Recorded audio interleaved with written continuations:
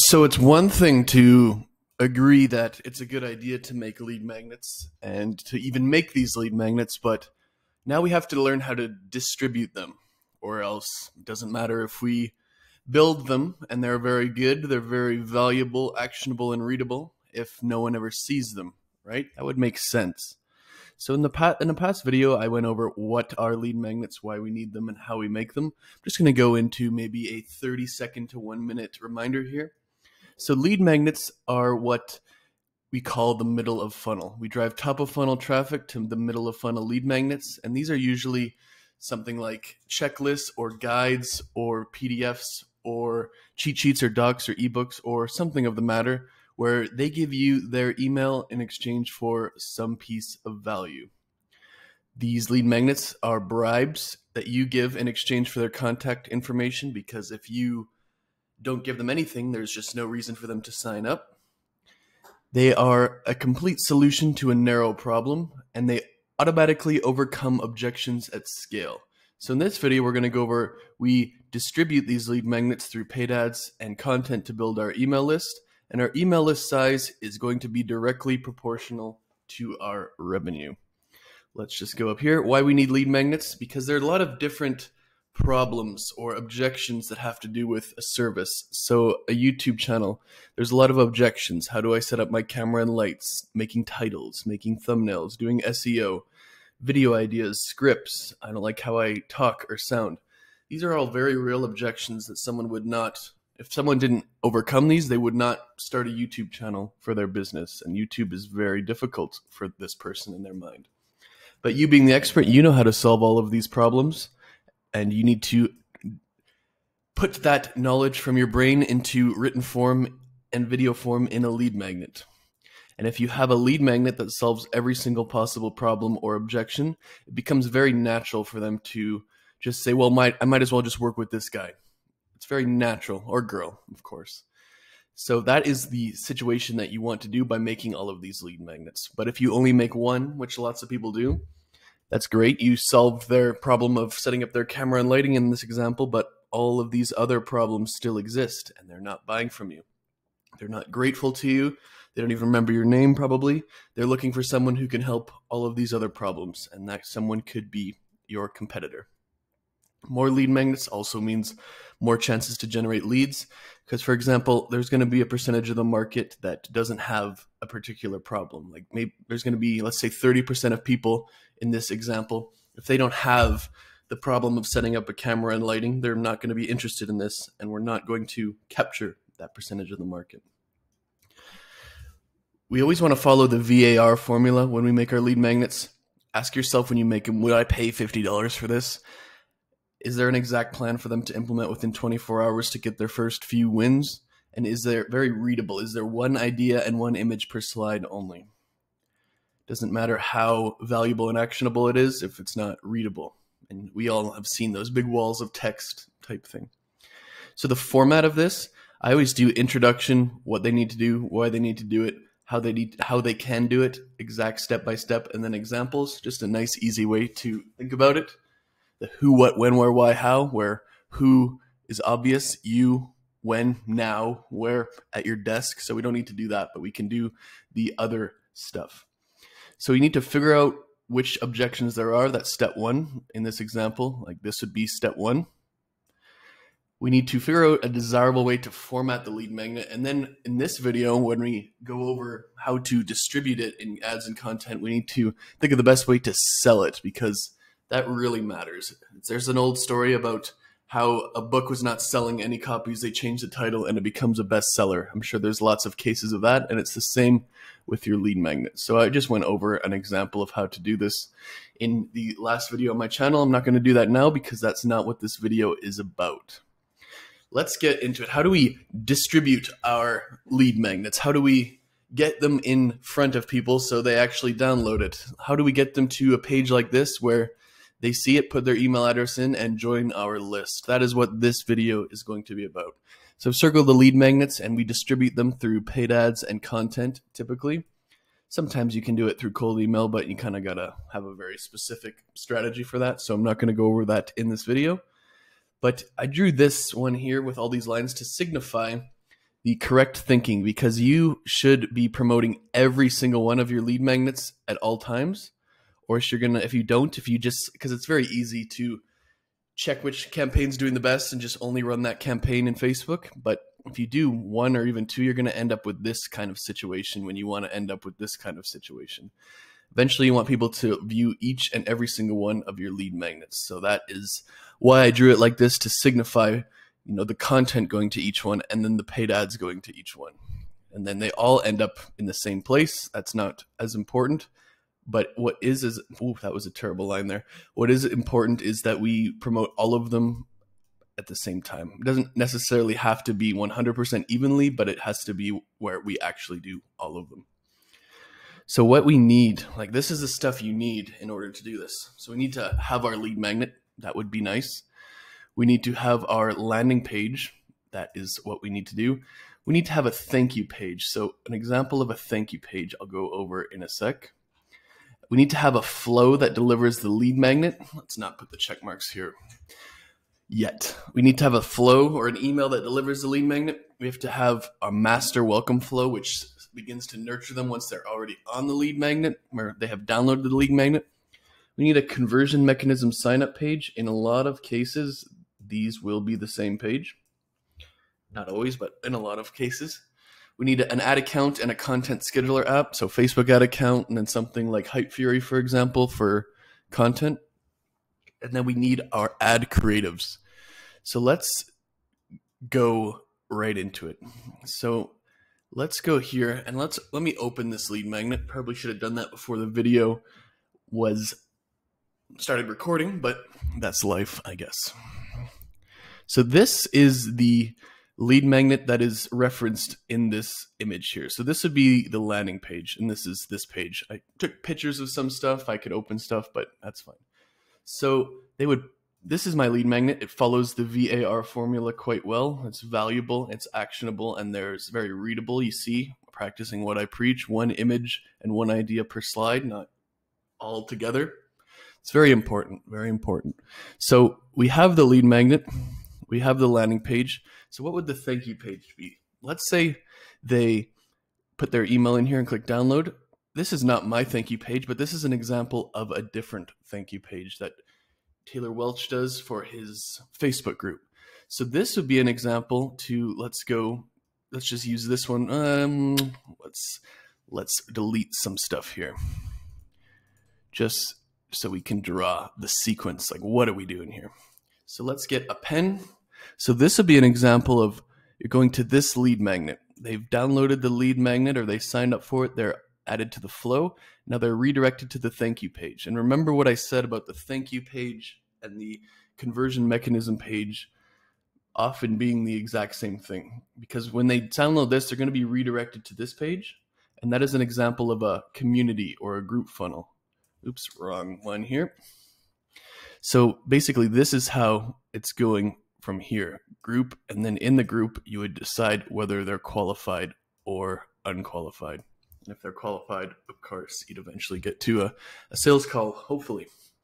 So that is an example of what I'm doing right here. I read a paid ad to my content lead magnet, added to the email flows, and on the thank you page, it promotes the conversion mechanism, which is a community in this case. And that community is the tool you would use to build a relationship, talk to people, see who's qualified and unqualified. So let's do thank you page and also conversion mechanism sign up page.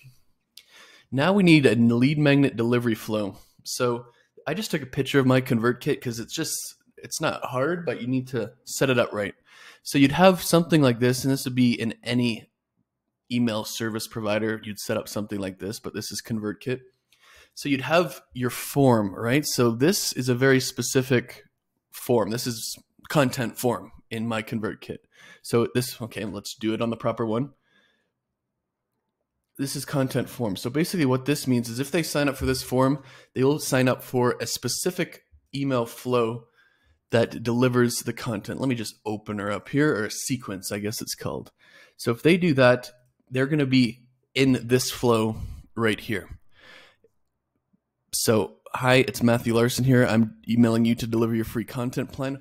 Very important that you write this down in these emails, we want them to do three things, at least two, maybe three, but the three is kind of like in a specific situation.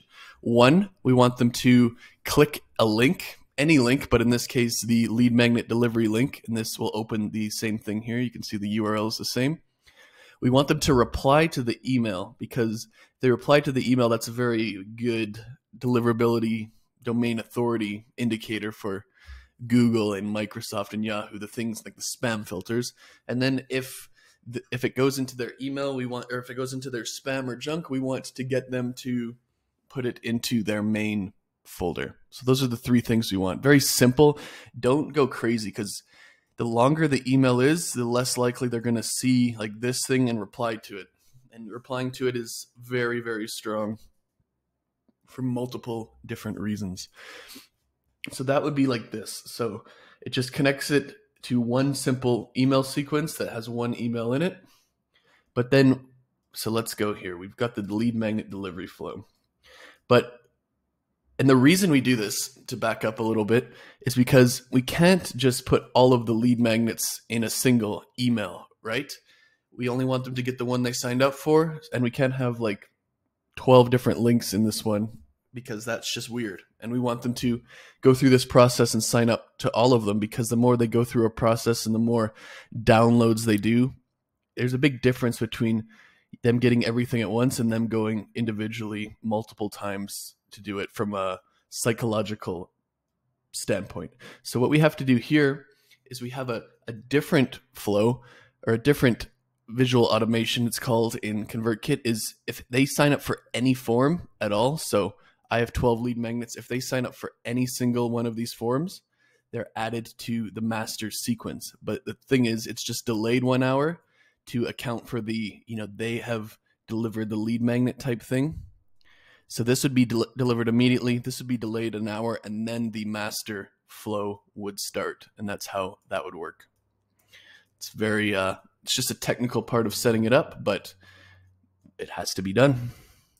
So for our Facebook ad account, like this is what we'd need. And we'd also need Hypefury or something. Hypefury can post on Twitter, LinkedIn, and Instagram and Facebook for you. So it's just a nice scheduling tool. So let's just say we have that. And then we need ad creatives. I made some ad creatives here, and I think these sticky note type ad creatives that you could do on your iPhone are a great way to start, just because they stand out well in the feed. They're, you don't need a designer for them. You can make them very, very quickly. You can make, 60 of these in an hour. It doesn't take more than a minute to make each one.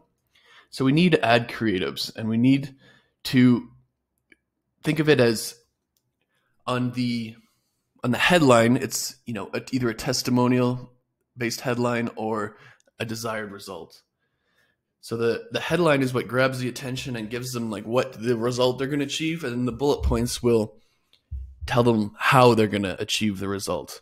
So the thing to understand here is we need ad creatives for every single one. So if you see here, I have 12 lead magnets for 1000x leads program. And I have 12 campaigns. I have one for every single one. I'm practicing what I preach here. And each one goes to a landing page of its own, like this. For example, hopefully I remember my URLs, but I could open them all up like this, and they would all have their own landing page. So you can see the text is different. You can see everything's different. So each one of these would go to their own landing page, and each one of them has their own visual automation connector thing. So we need to make ads for each of them.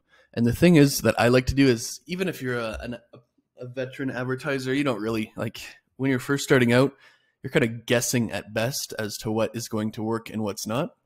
So what I usually do is choose my bullet points, and they're all going to be the same mostly. But then I just do make like 5 or 6 different versions of my headline for every single lead magnet. So if I have 12, that's going to be 72 ads total. And I just do that for the purpose of, you never know what's going to work. When you're starting, put in 5 or 6 different ones and see which one gets the most, and then build off that one instead of just doing one at a time, and hopefully you get the right one.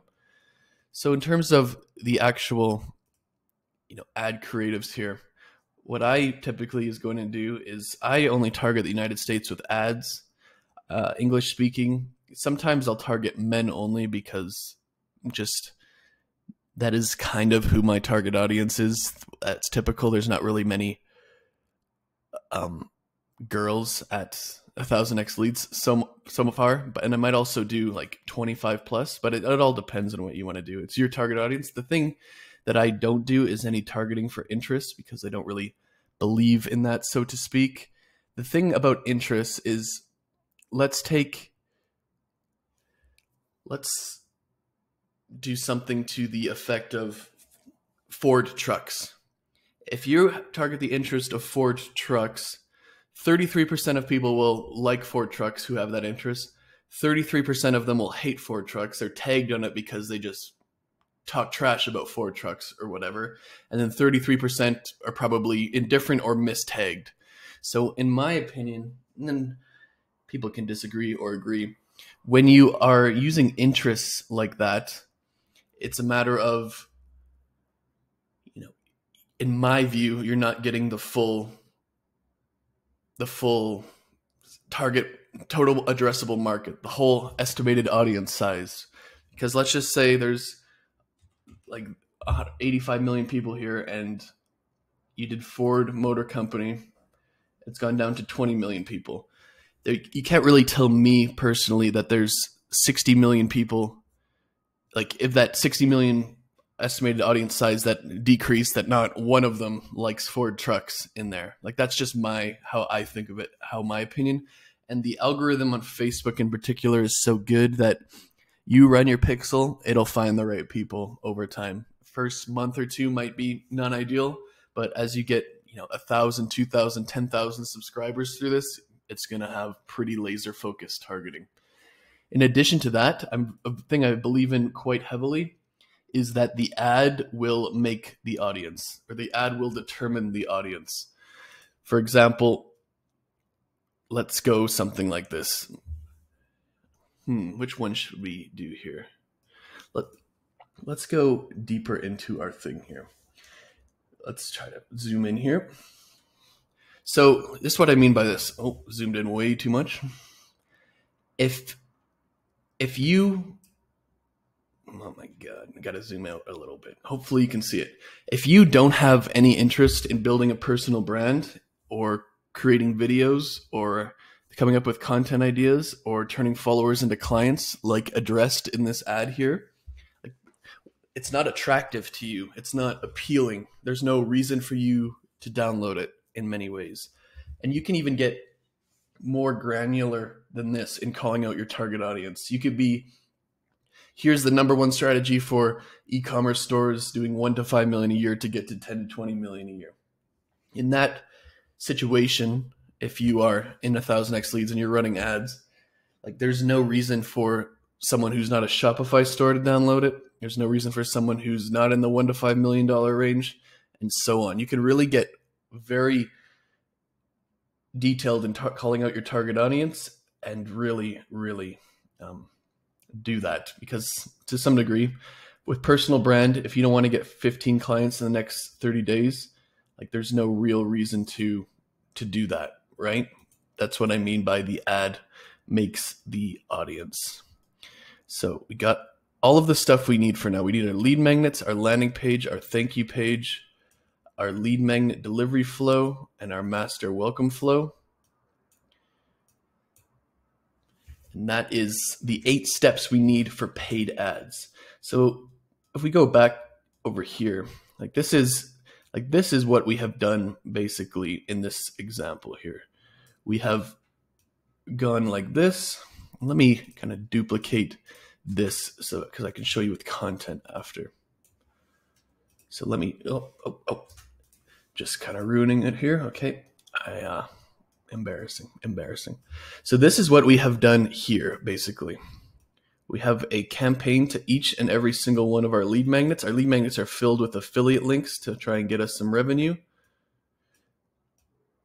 And we have a situation where we're advertising to all lead magnets. They're added to our flows. They are on the thank you page, which both promote a community in this example, even though these are two very separate things, not both mine, and this is completely different. Like that is an example of how it would work.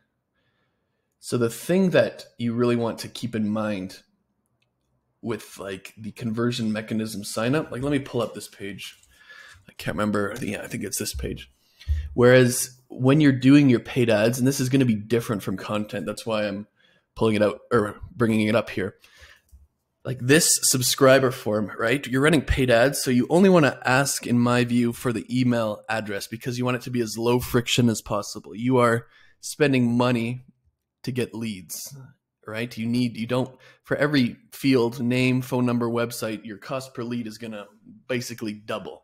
Like if this was getting $1 cost per lead for just the subscribe form, it'd probably be $3 if you ask for name, email, and phone number. So because it's paid ads and we need our economics to be right in some ways, we need to have as low friction as possible. So the thing that, like, that's fine, right? But to qualify people, we kind of need their name, their website, their revenue, that kind of stuff. So to counteract the fact we can only get our email address here, or we only should, like you would ask for this, most of this stuff to get in the group. So that's how you would that's how you would basically overcome your lack of data by, doing it in two different steps instead of asking for it in the front. They've already committed to you. They want the more extra value in the group. They might as well do that, right? So it's very, very important. So I think at this point, we've covered the paid ads part. And we've covered like why you need to do this and stuff. So now we have to focus on the content part. So I'm going to change my color here just to make it obvious. Maybe I'll change that back and circle this just so we can see we know what we're doing here.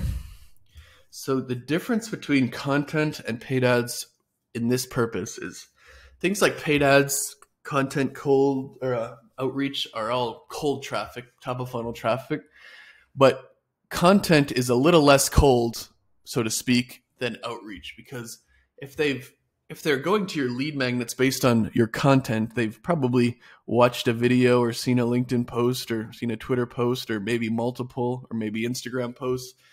So they're a bit warmer, so to speak, than they would be in paid ads. And because of this, we have to keep in mind a couple of things. The first thing is that, where are we here? We can ask for more information because they are warmer, because they want stuff from us. But if we're going to ask for more information, we should probably give them more too, instead of just the one thing that they're trying to get or whatever. Let me zoom out a little bit on this. Instead of just one of these things, why don't we give them all 12 on the content part? But we're going to ask for their name, email, phone number, website, and revenue, or whatever you determine, right? And the reason why we want to do that is because it's very easy to, it's very reasonable for us to just make these 12 campaigns and distribute the traffic easily. But when we're posting stuff, we have to, like, when someone's looking at your content, right, there's no guarantee they're going to see you'd have to rotate through these lead magnets is what I'm saying with your content. And there's no guarantee someone is going to see all of them and click on all of them over time. That would take a lot of content, a lot of luck for them to see it all, and a lot of, them going to your site and downloading it over and over and over. And there's no guarantee that they will do that. But we need them to do that, or else we're going to run into this kind of situation here, right?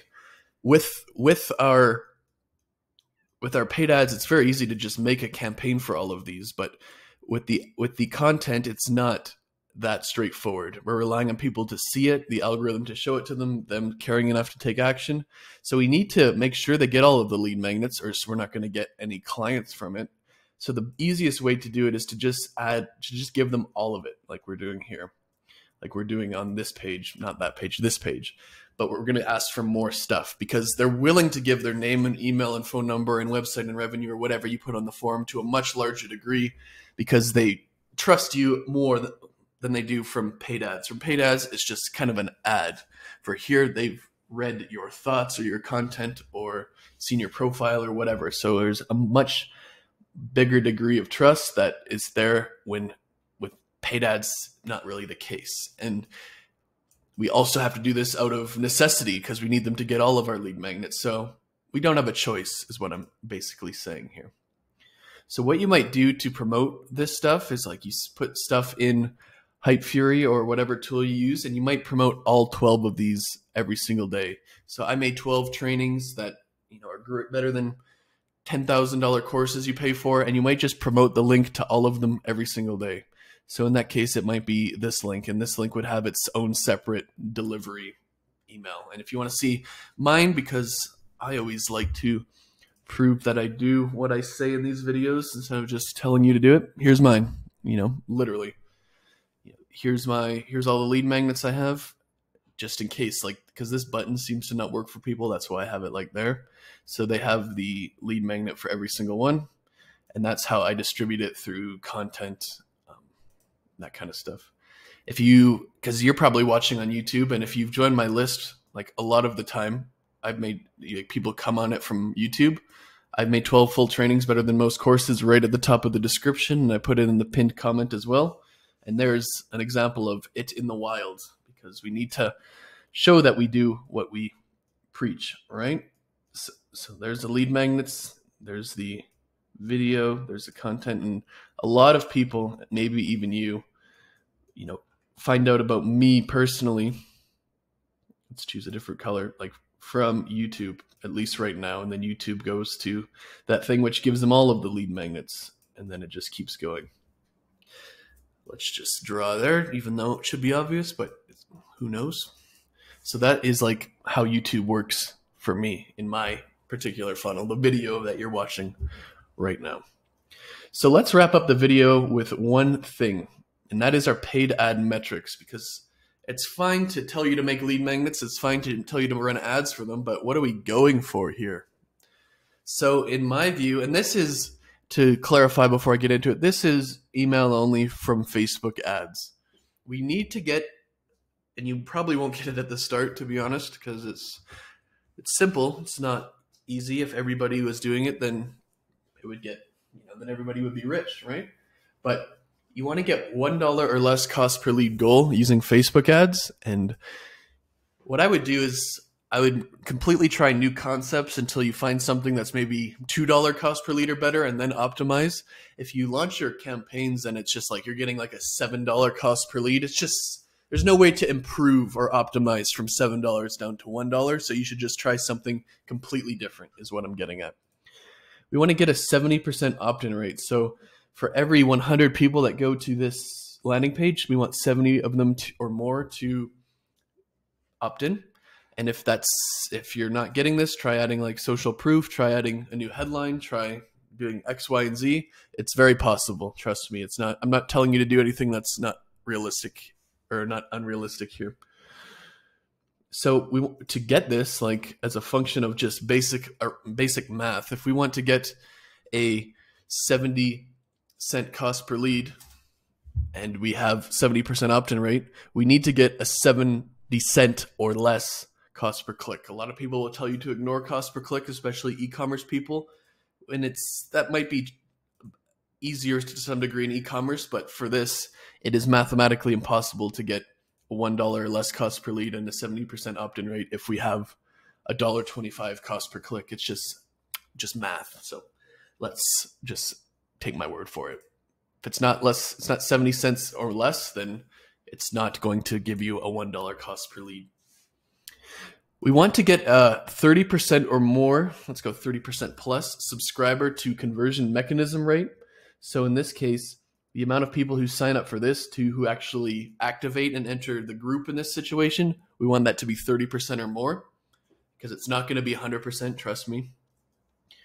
30% is a good benchmark because you can really, if you convert like 2%, that's just really advanced math that I'm not going to do here. So if 1 in every 500 of these people become clients, that would indicate, and it's $1 cost per lead each, that would basically indicate you have a $500 customer acquisition cost or cost per acquisition.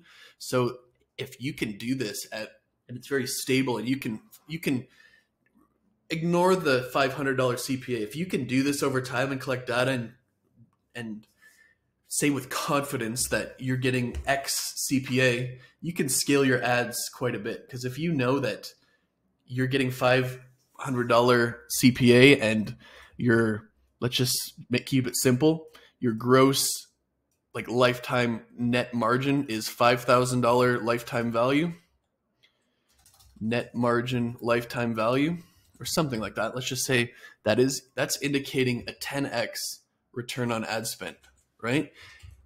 It's not going to be, instant, because it's not like e-commerce, not instant like e-com, but because there's a sales cycle, of course, but it still is true. It's just sales cycle 30, 60, 90 days or even more. So you would have to project cash flow, of course, because you don't want to bankrupt yourself.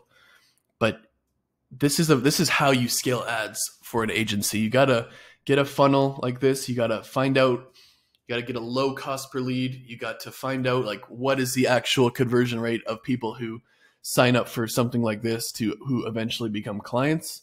If that's $1,000, if that's 1 in 1,000 and it's $2 cost per lead, then you have a $2,000 CPA. In this case, that might be fine because you have $5,000 net margin. This is an ideal scenario, and you're probably not going to get it the first time, but stick with it. You can make progress really quickly in paid ads, so it's just a matter of doing it. And then let's do 2 things here just to illustrate. Doing this, let's not do that actually. So doing this, so overall, let's do this quick. The content will get clients, which lowers your blended CPA, right? If you had a $500 or 1 in 500 become clients, $500 CPA, but 1 in every 500 who come in from content also become clients, that basically lowers your CPA to $250, and it makes it more reasonable because content typically doesn't have a cost. You need to do content. You need to do content as well, not just paid ads. Content makes paid ads more effective. And what I mean by that is, if you run paid ads and you have a blank profile and they click on it, they're less likely to trust you than if they click on a blank profile or click on your profile from your ad and they see tons and tons and tons of content, or your email flow directs to your YouTube. Like, the content is a very big part of the paid ads, even though a lot of people will tell you inaccurately that you should just pick one and focus on it. It all works together. If we take out the marker, paid ads and content make each other more effective. If you're running paid ads and content and you start reaching out manually to the same person, whether that's through cold email or through like an appointment setter type thing, that makes it even more effective. We need it all. It's not, the paid ads is the drums, the content is the guitar, the outreach is the singer, the partnerships is the bass player. You can make each of these great on their own, but in real life, the band plays together. It's not how good each part is, it's how they work together. And it's very, very important that you have all of this as well. So in this, the last thing I want to do is make sure to have an appointment setter to reach out to all of these leads that you're getting, because you have in this example, and in the group one, you have their name, their phone number, their email address, their website, their revenue. There's no reason you can't have an appointment setter emailing them, texting them, calling them to do it. Like, these 3 things are going to make your ads 100% or not even 100 times more effective than if they weren't there. So hopefully this video was helpful. I'm going to make more videos like it every single day, and I'll see you in the next one.